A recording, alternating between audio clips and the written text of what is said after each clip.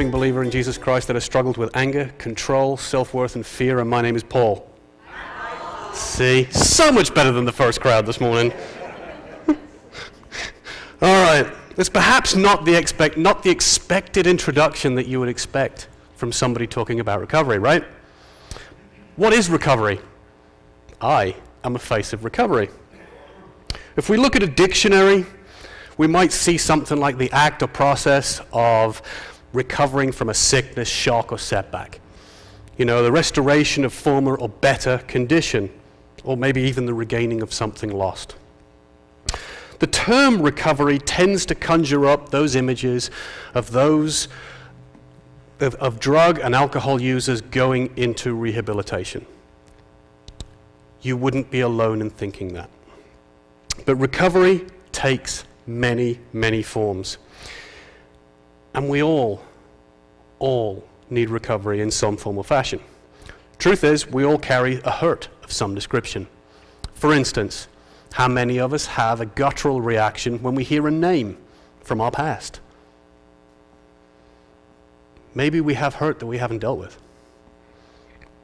We all have a habit or an addiction of some description. Here's where I step on a couple of toes. How many of us would connect to God, to connect to the internet before connecting to God? Ouch. Goes for the jugular. Not all habits and addictions are sinful, but are they interfering with our vertical relationship? Is something holding you back from your full potential in God's presence? Some may struggle with food. Some may struggle with soda. Some may struggle with TV, game consoles, coffee, sorry. But you get the picture. And I'm not here to shame anybody. That is the last thing we're going to do at Celebrate Recovery, is shame anybody. We lightheartedly refer in the recovery world to two types of people: those that need recovery and know it, and those that need recovery and don't know it. Basically, we all have a hurt, a habit, a hang-up of some description that ultimately binds us. When you sat down, you noticed a small card. I'd like you to pick up that card if you would, please. And on that card, I would like you to think about somebody that is struggling. Can you put the heart back up, please? There you go. On the screen, you'll see some of the things that we deal with within Celebrate Recovery. So what I would like you to do is I'd like you to write down the first name only of that person who is struggling and what they're struggling with. That person might even be you. It's okay. But just think about that for a moment. Pray about it. If it's not you, pray about that person. Whilst filling out the cards, I'd like to show a very small 5-minute video that kind of highlights quite a few of these things.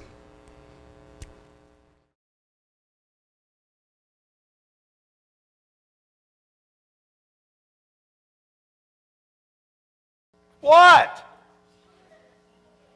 You act like you'd never seen anybody like this before. Well, it's not easy on me, you know, being here like this day after day, bound up.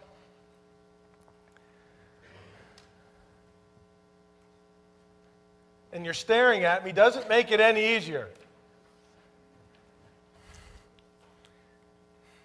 Look, I know what you're thinking.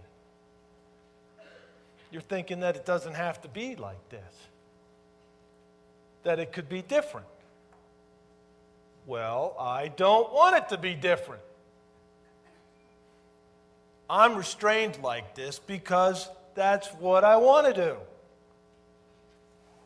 It's what I know. I know it's insane. And you probably think that I'm insane too, don't you?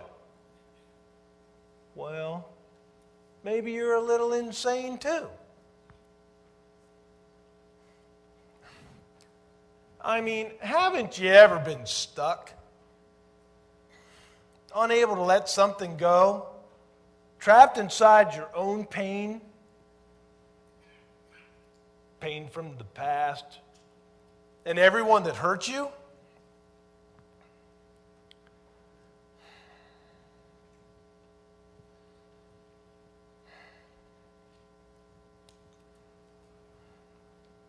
So why would I want to be free? So I can feel more hurt, more pain? No, thanks. Look, I may be confined. I may be crazy, but I'm safe. I'm protected. Not so vulnerable. It's what I know. Believe me, I've learned the hard way. I used to be free to trust. Not anymore. Not after what they did. Sure, the details are different. My wife left. Dad was never around. Mom was too drunk to remember. But the stories are all the same. I need them to help me remember why I'm here. Why I can't let them forget. Why?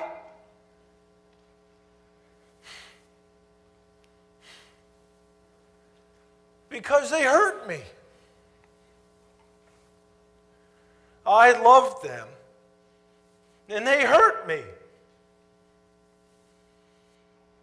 How do you just walk away from that? Huh? Do you understand now? How can I ever trust anyone or anything again?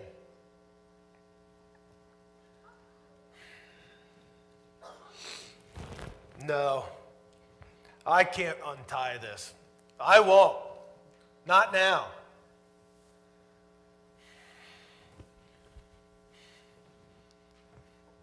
I know this place. It's home for me. I got pictures on the wall. I can't leave. Who will remember them for me?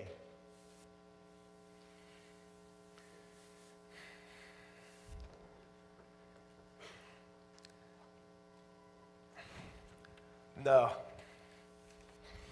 It's better for me here. You go on. Don't worry about me. I'll be all right. It's better for me here. It's where I belong. It's what I know.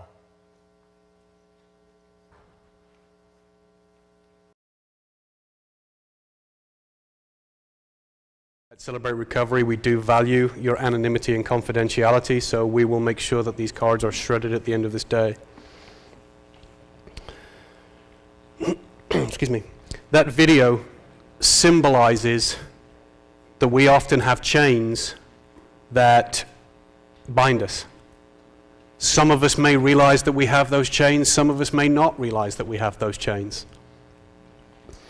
But as a church body, we're called to stimulate each other to stimulate one another to love. Hebrews 10:25 is a reference right there. Something that I firmly believe in is that as a church body, we're called to be a hospital for the sinners, not a museum for saints. I certainly didn't have it all together when I started attending church. Heck, I still don't have it all together now. But the church should be a safe place to admit, hey, I'm having some issues. I need somebody to hold me lovingly accountable.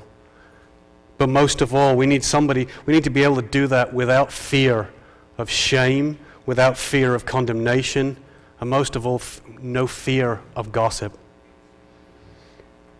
We're blessed to have a Celebrate Recovery here at this church.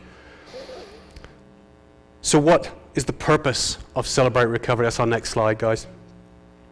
Celebrate Recovery is a Christ-centered program that helps us deal with life's hurts, habits, and hang-ups. The purpose of Celebrate Recovery is to celebrate God's healing power in our lives through the 12 steps and the 8 principles found in the Beatitudes. Those 12 steps, if we'd rationalize those 12 steps, they are merely achievable goals. I'm not going to tell you that they're easy. There is not one person that's been through 12 steps that's going to tell you it's easy. The 8 principles are simply attitude adjusters. I know I needed my attitude adjusting several times. So what is Celebrate Recovery? As we just stated, it is a Christ-centered, faith-based 12-step program that instills hope into the hopeless. CR exists to allow healing. We know we can't push water back up under a bridge, right? Meaning, we can't change the past, but we can heal from it. Over the years, we've witnessed how the Holy Spirit has used this program to transform lives at varying CRs to help people grow and to achieve a Christ-like maturity.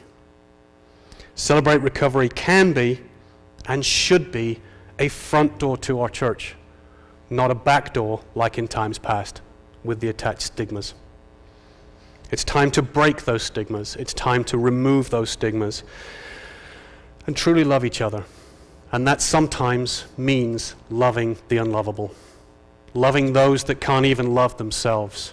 I know when I got into this program, I didn't love me.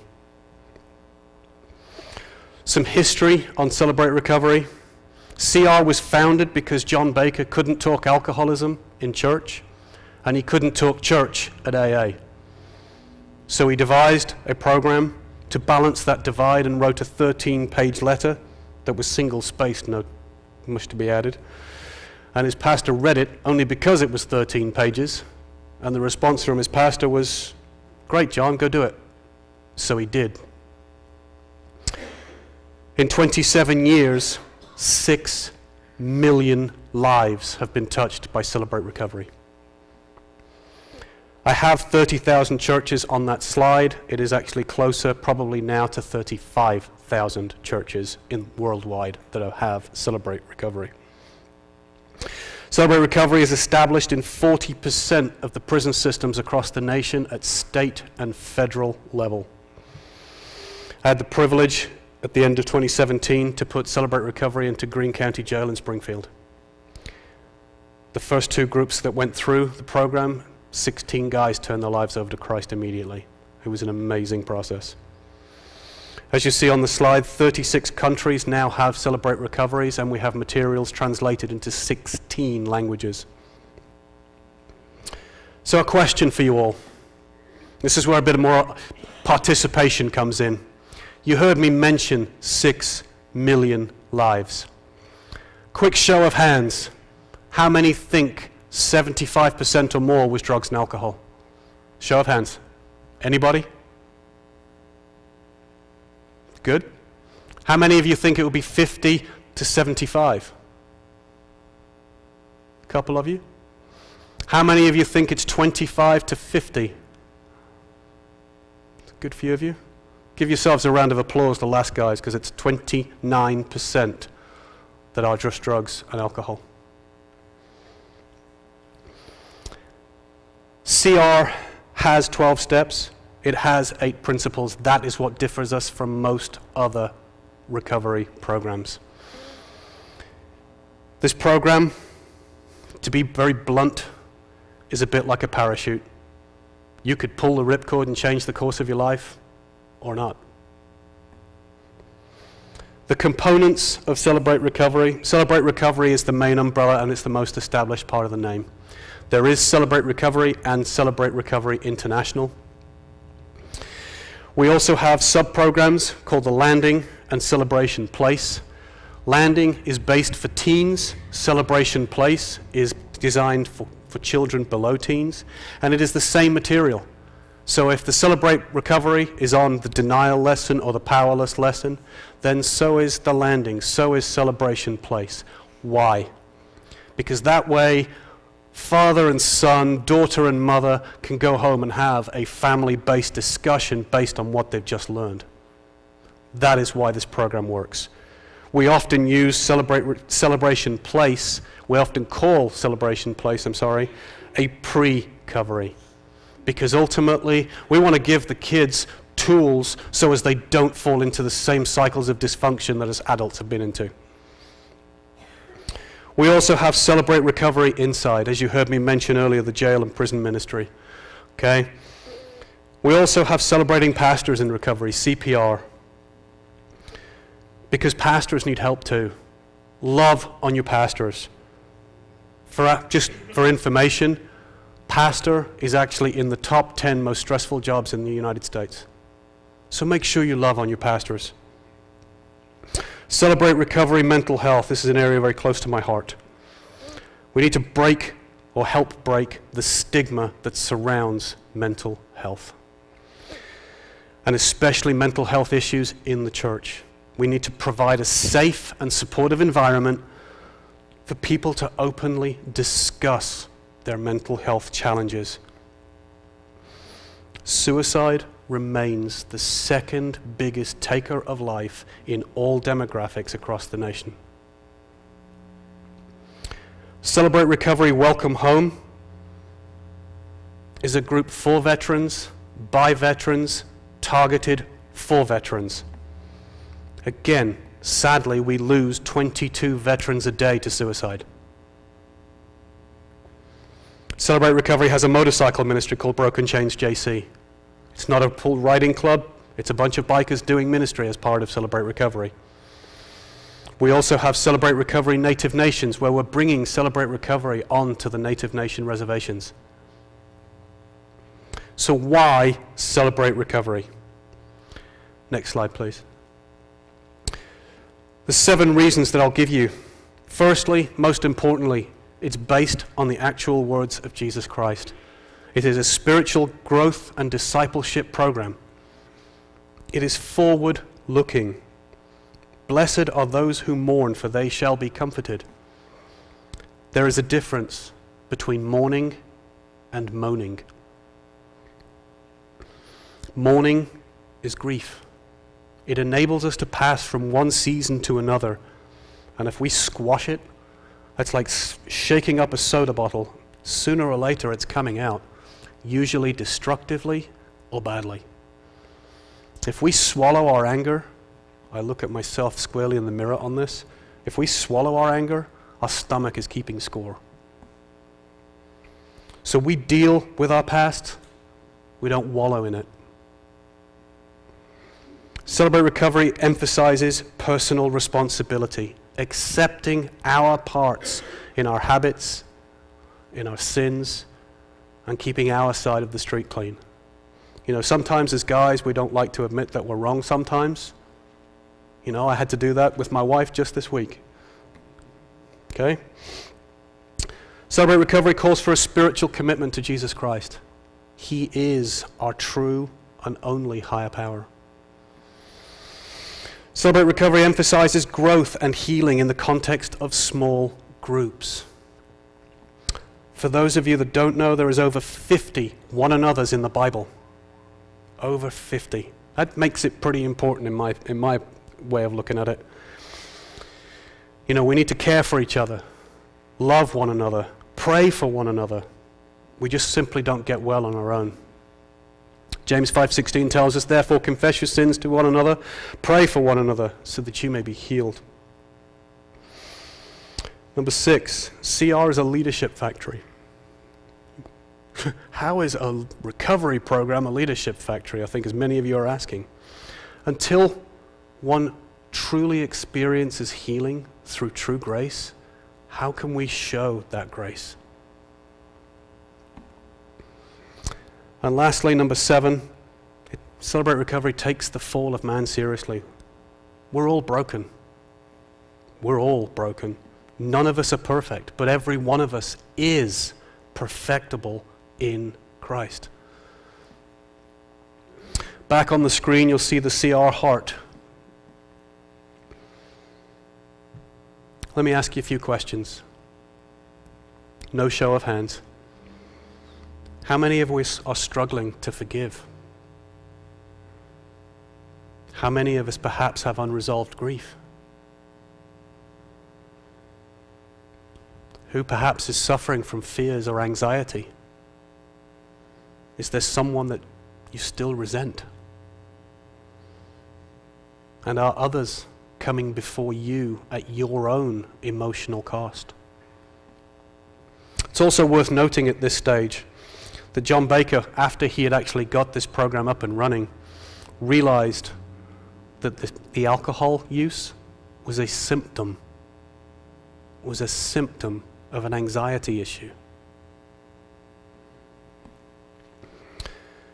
Next slide, please. We've all perhaps heard the expression or the phrase, "Time heals all wounds."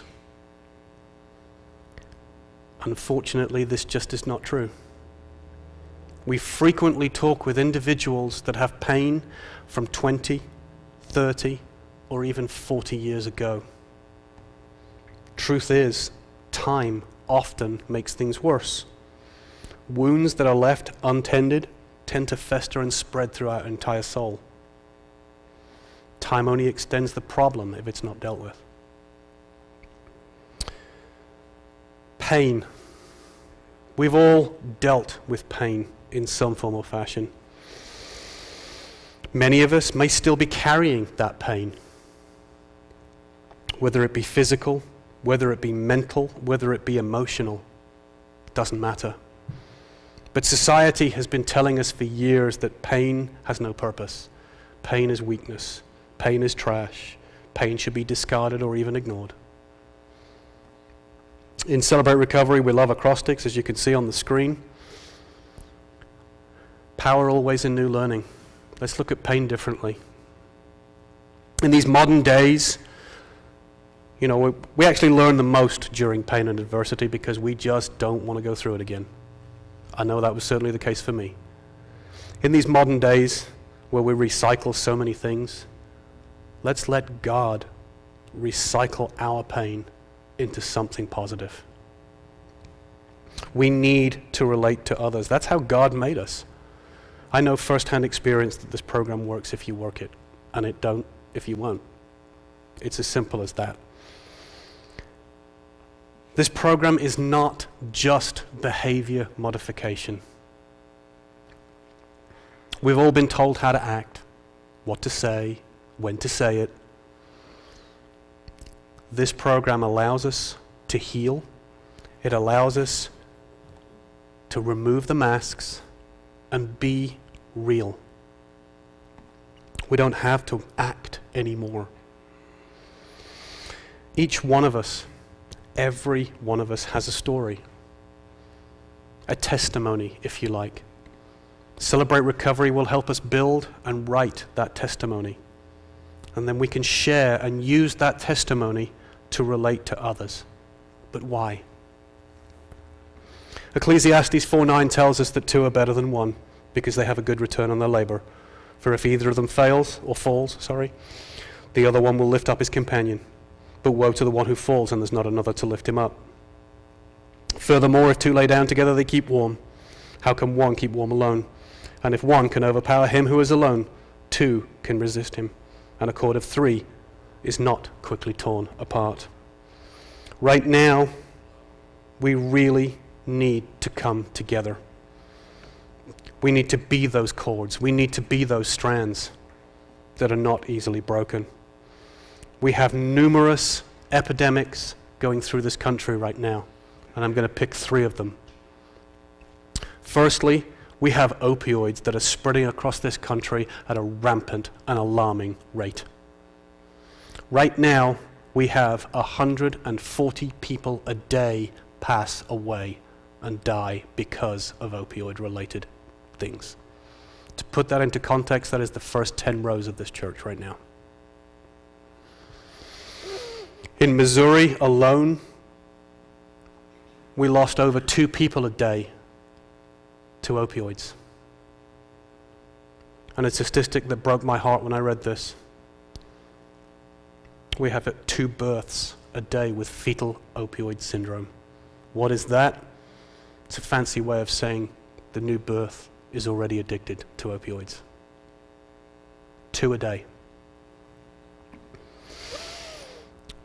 In 2017, we had 89,000 prescriptions for every 100,000 people. That's 9 prescriptions per 100 per person. if you want to rationalize it down. Scarily, if our brothers and sisters get addicted to prescription medication, we're 40 times more likely to turn to heroin or other illegal substances because of their prescription being scaled back. If we lost 140 a day to the common cold or flu, I'm sure there'd be a lot more discussion about it. And probably more action. It would be totally unreasonable to expect that as a Celebrate Recovery that we go after that 140 a day. But just like the shepherd, we can go after just that one more. Just one more. The second epidemic, sadly, is still an old one, but it's still there. According to a JAMA report back at the back end of 2017, 12.7% of people in the US are living with some kind of alcohol-related disorder. That's 1 in 8. That's almost 1 in every row this right now. These numbers have increased by 50% over the previous decade, indicating there's still a very sharp turning on this in the wrong direction. Just under a third of people in the US indulge in high-risk binge drinking. This rise was particularly noticeable in the following groups: women, elderly, and Hispanics. The women was up by 57% over the previous decade. Which I'm going to call on you guys right now. Gents, love our ladies. They're priceless. Love one another. Which brings me into the third epidemic, which is the elephant in the room when it comes to epidemics across this country. It's trafficking, human exploitation. People don't realize or even recognize that it's happening in our own backyard. Atlanta and Kansas City are probably the biggest human trafficking hubs in the US. Based on a report in 2016, and I'm sure these numbers are underreported, based on this report, 67% of Christian men struggle with pornography. But here's a kicker. 45% of professing Christian women also struggle with pornography. Thus, fueling the demand for trafficked individuals in both pornography and prostitution. Many are predicting that the trafficking industry as a whole is very close to, if not already, greater in material wealth than the drug industries. Marriage rates are declining. First-time marriages, that is. Why are they declining? Because of cheap sex. I know that's a term you would not expect to hear on a Sunday morning in a church, but it's an economic term to describe the comparative little cost in time or emotion, thus devaluing marriage. With pornography on demand, sex has become a commodity available at any time. It has left people with so little motivation for marriage. We have to start valuing each other, loving each other, holding each other lovingly accountable, and praying for each other. There's a theme here about each other, right? We're all carrying a hurt, a habit, or a hang-up of some description. So embrace a program that allows us to be without fear, without shame, and most importantly, without condemnation or judgment. CR can assist and support in anything you want to work on. It's CR one can share without fear, without judgment, without that condemnation, and can be encouraged knowing that we're not alone. Hearing one another, hearing others going through similar challenges can provide such a level of encouragement.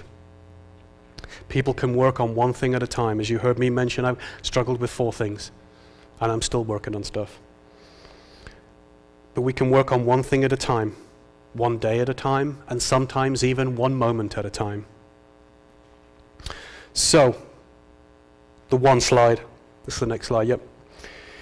God, grant me the serenity to accept the things I cannot change, the courage to change the things I can, and the wisdom to know the difference. One can make a difference. About 2/3 the way down, you'll see one candle can wipe out darkness. We can be that candle. We can be that difference. We cannot control anybody, but we can influence. Change can be a fearful thought, can be an absolutely terrifying prospect to some. But with CR and the forever family that you find in Celebrate Recovery can help overcome that fear. I am living proof of it. 10 years ago, you would not have seen me standing here in front of a microphone. There was not a chance. So let's talk about those results that we had earlier. You filled out those cards, so let's talk about these results that we had earlier.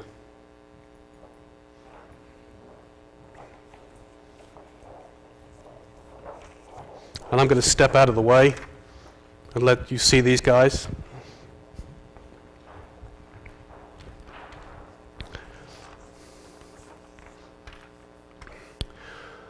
Firstly, before we get into the categories on stage, we have 27 unspoken.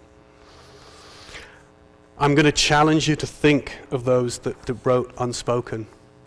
Think about why you wrote unspoken.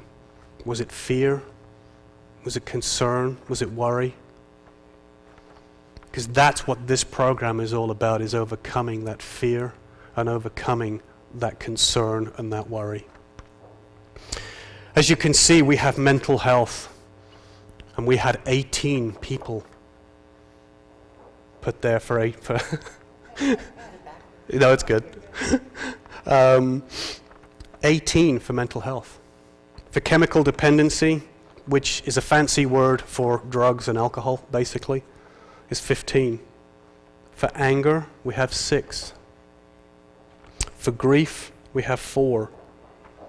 Fear, we have 4. Worry, we have 3. Self-esteem, big one, 2. Codependency, 2. Loneliness is 2. And sexual addiction is 1. That gives you a very quick snapshot on what is going on in your church body right now. This morning we had similar numbers. Let's give these guys a round of applause, guys.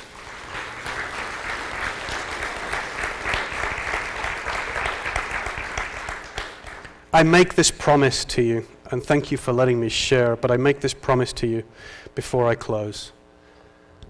This program works if you work it.